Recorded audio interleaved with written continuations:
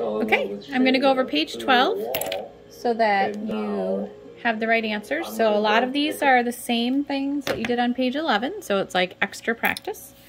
All right, so copper is a metal, chloride is a non-metal, so this is going to be ionic. Roman numeral 2 tells you that there's going to be 2 valence. It also tells you that the copper has a +2 charge, and chlorine we know has a -1 charge, so it's going to be CuCl2. So copper has 2 valence electrons, chlorine has 7.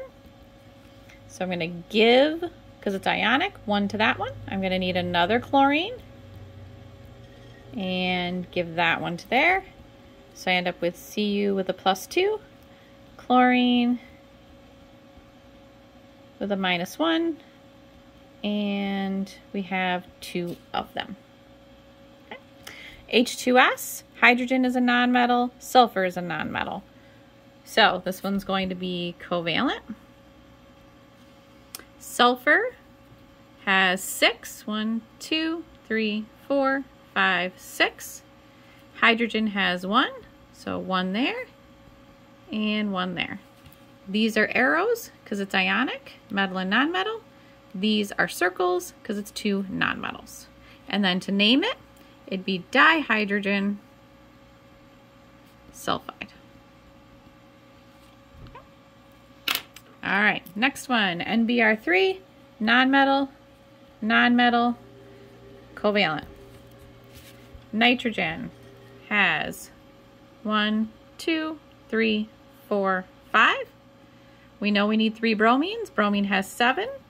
1, 2, 3, 4, 5, 6, 7. Share.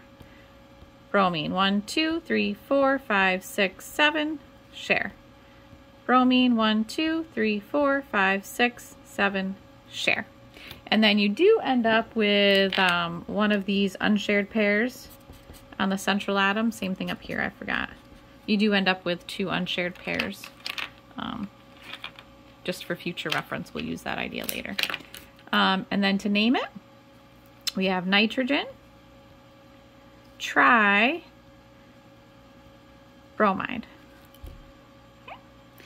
All right, next one, carbon, nonmetal, bromine, nonmetal, tetra, 4. So all kinds of indications that this is covalent. So carbon has 1, 2, 3, 4. Bromine has 7. 1, 2, 3, 4, 5, 6, 7. And if I share, that gives me 8. So I'm just going to essentially put one of these bromines at each spot.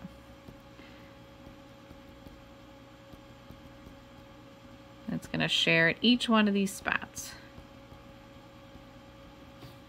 Okay, so I end up with CBr4 because tetra means 4. Diatomic bromine. So diatomic bromine means Br2. So bromine has 7. 1, 2, 3, 4, 5, 6, 7. The other bromine, 1, 2, 3, 4, 5, 6, 7, and they share. So we have a single covalent. Diatomic nitrogen and 2.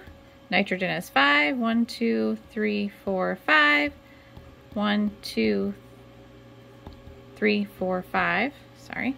So we're going to share, share, and share. So in other words, triple bond like that. And then last one, carbon dioxide. We know the formula is CO2. So kind of an interesting one. We have carbon that has 1, 2, 3, 4. We need 2 oxygens. 1, 2, 3, 4, 5, 6. Another oxygen. 1, 2, 3, 4, 5, 6. So if we share and share and share and share, we end up with carbon with a double bond to another oxygen and to the other oxygen. So this one was kind of a little bit of trick. It was putting together the covalent part that we had done the day before with the idea that you can have multiple bonds. Okay.